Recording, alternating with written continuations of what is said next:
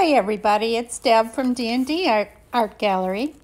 Today I have a 12 by 12 inch gallery wrapped canvas, and I have my base coat down of Rustoleum white pearl. And I'm showing you the sides there. They are 1.5 inches deep. That's what gallery wrapped means.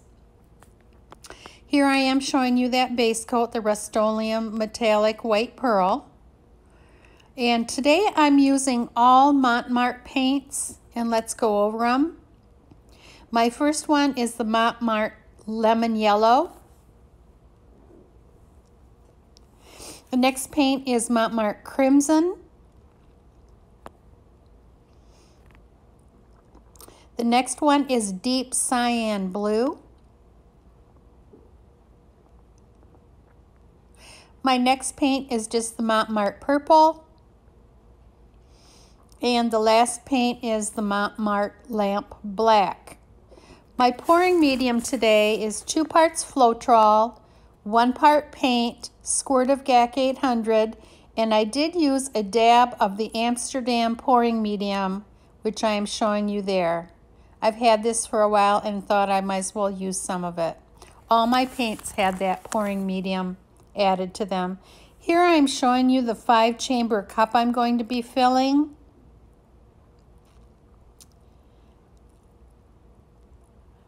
Okay, I have filled my cup.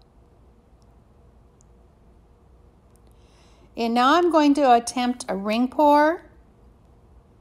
So I'm calling this at this point a split cup ring pour.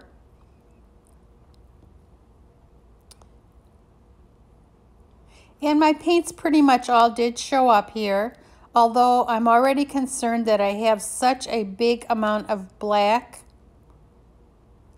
at the bottom of the canvas here.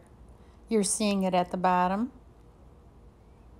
And I am speeding up this part of the video for you.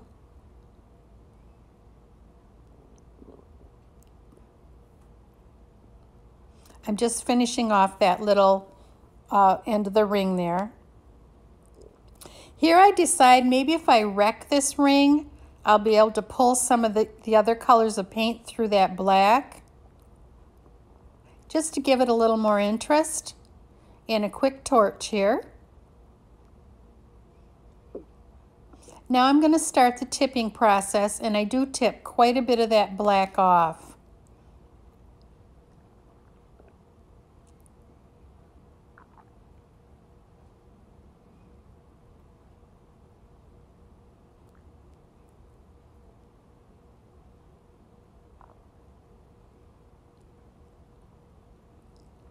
I'm pretty happy with the colors I see here.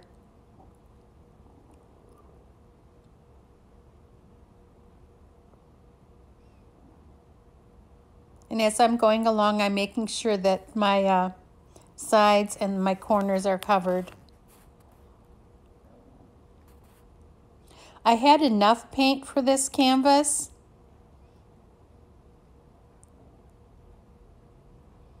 But I didn't have a whole big abundance of paint. You can see it is running a little bit slow.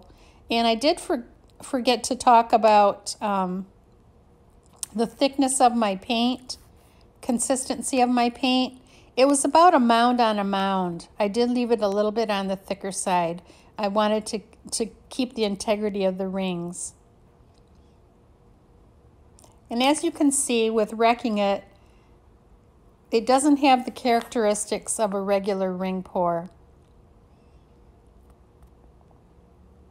Here I decide I'm going to try and wreck it a little more. Pull some of the other colors of paint through that black. And I'm going to tip off some more of that black here. I'm still feeling there's just a little too much black on this painting.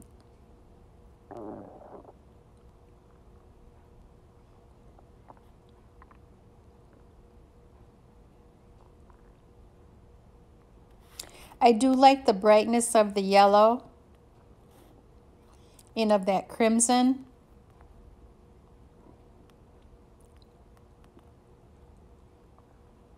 And you can see here how slow that paint really is moving.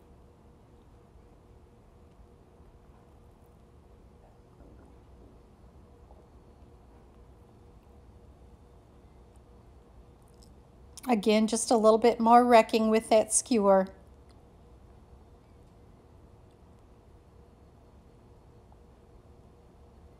And just a little more tipping here.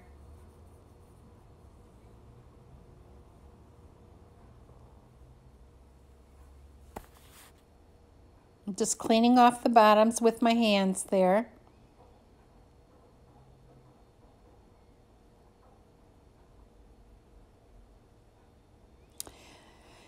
And as I take a look at this painting, I just think that it needs something else, something to brighten it up. I'm just giving it another quick torch here. And I have used all my colored paints up, so I'm thinking, what can I do to improve this painting, to brighten it up? And you're going to see here in just a couple of seconds what I decided to do. What I did is I took my base coat paint, that Rustoleum White Pearl, and I put it in a little, it's like a little needle, and I'm injecting it underneath the other paint, or at least I'm trying to there. In some parts I was successful. And what's kind of neat is I am bringing up, that is bringing up some cells. That white pearl paint has some cells in it. Now just doing a little wrecking with that.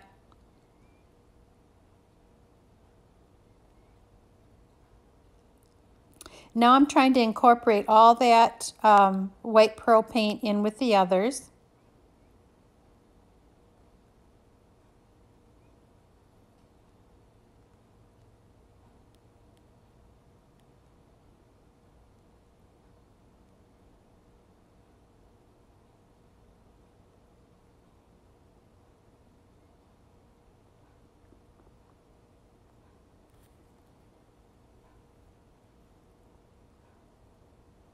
At least I am getting the paint to run a little bit faster now. My base coat paint was a little bit thinner, I think, than my colored paints.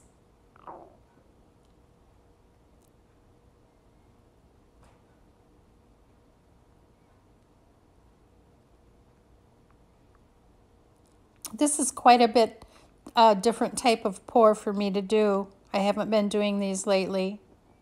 It is fun. Just playing with the paints here, playing with that composition, getting it to look more like what I want it to look like here. It definitely made it brighter.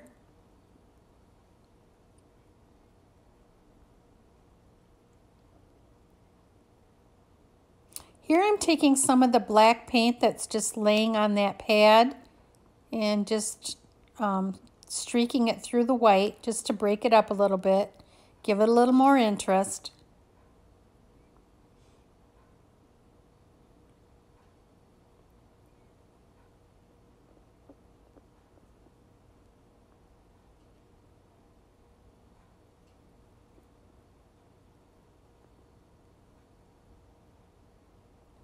Just seeing if I can tip any more paint here.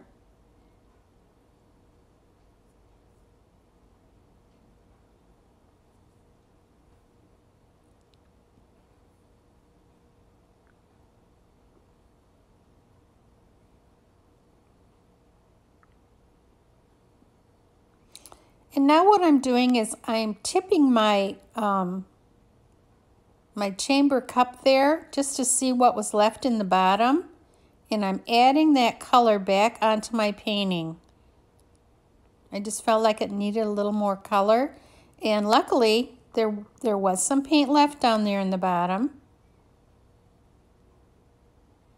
So that's what I'm doing here.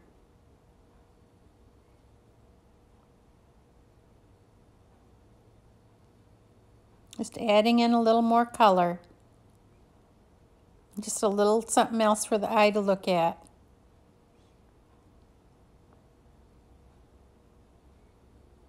Just taking the skewer, just playing with those lines a little bit.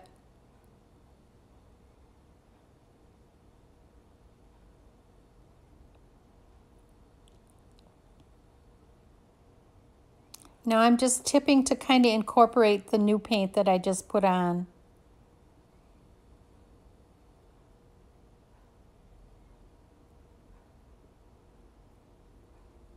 Just playing around a little bit more with that skewer.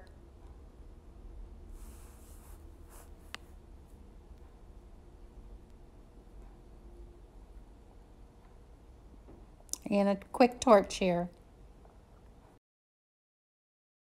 Okay everybody, here we are for our close-up, and I'm showing you the whole painting here. Off screen you'll see that I did draw a few more lines. I actually got out my cups of color and just here and there added a little bit more color. But here's the upper left-hand corner. Just going to go down the left-hand side, and remember this is a 12 by 12 inch gallery wrapped canvas. This is very different than anything I've done lately. It was a lot of fun. And this is the lower left-hand corner. And take you up pretty much the middle here. I'm so glad that I did add that base coat on the top. I just felt that painting was way too dark before this. And it sure did add a lot to it. I like this up here where there's some color in there. And I'll take you over to the upper right-hand corner. And down the right side. Simple painting, mostly black and white with just those few colors in there. Just to accent it, give it a little more interest. Nice area in here.